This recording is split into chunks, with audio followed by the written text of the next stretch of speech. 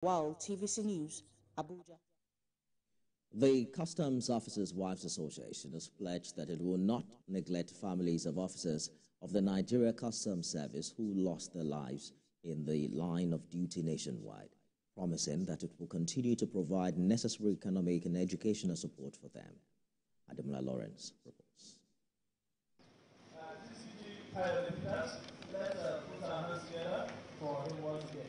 In celebrating Workers' Day, the Customs Officers' Wives Association celebrated International Family Day with the theme Embracing Diversity, Strengthening Families, to support wives of fallen heroes who served the nation while on duty at the Nigerian Customs. Wife of the Controller General and President of COWA, while speaking to the widows, promised them that COWA as an association will never forget the widows and will always support their welfare.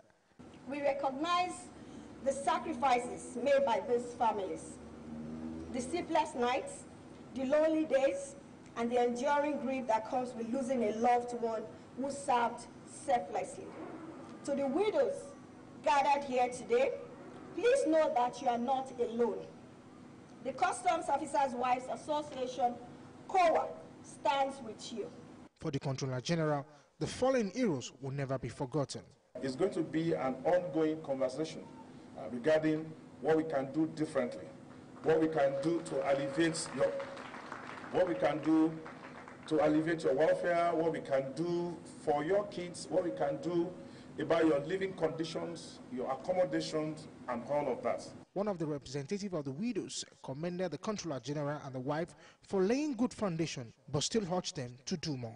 Many of them have pains, they don't know where to express and to whom to express their feelings. And I thank you for your wife. I see a woman with a heart of gold. She's so compassionate, intelligent, creative, and I believe the structures you and her are building will not be truncated after you have left.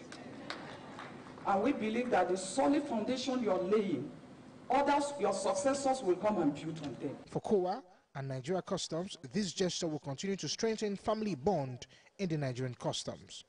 Ademola Lawrence, TVC News, Abuja.